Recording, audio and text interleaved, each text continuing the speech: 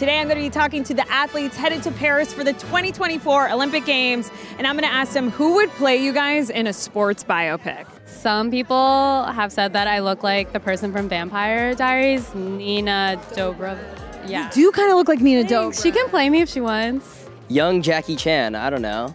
I'm gonna have to say Noah Schnapp. Zendaya. Not sports, but just anything she can play me in.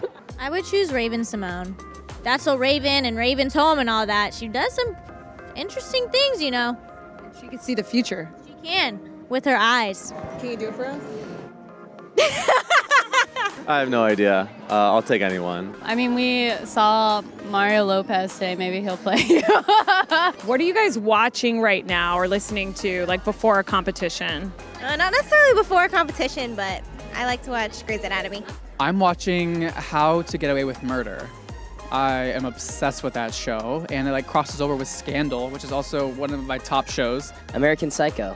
I've been watching Breakpoint before. I like the motivation behind it, but sometimes I'll go between that and then like a lighthearted show like Gossip Girl or Friends. Criminal Minds, Law and Order, something dealing with like crime. That's really about it. Or just like a superhero movie. I like action. Favorite superhero? Spider-Man. Spider-Man. Superman. Spider-Man. Wonder Woman. I say Wonder Woman too. What does like the media or like shows and movies get wrong about your sport? I feel like they make fencing position like super corny and theater looking but like we're actually like athletes. I feel like when they put their hand up in the air, like that's just, yeah, like that. Like no one does that? It's elegant, but that's like not practical. I mean, if I'm going to go off of stick it, the whole stressfulness of coming back. Like, yes, it's stressful, but it's not that stressful. I do not free solo. Everyone asks if I've seen free solo. Yes. It's awesome, but that's not what I do.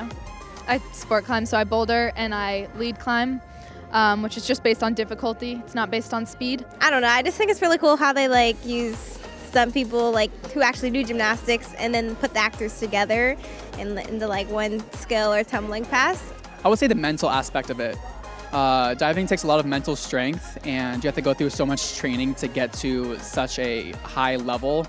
I've only seen one gymnastics movie, and the movie was done pretty well. I mean, a lot of hard work, a lot of blood, a lot of sweat, a lot of tears. So they got that part right. Maybe not the gymnastic scenes though. The clips were just repeated. It was like him doing like circles on the pommel horse, and he just did circles for his whole entire routine. So, and that's not very realistic.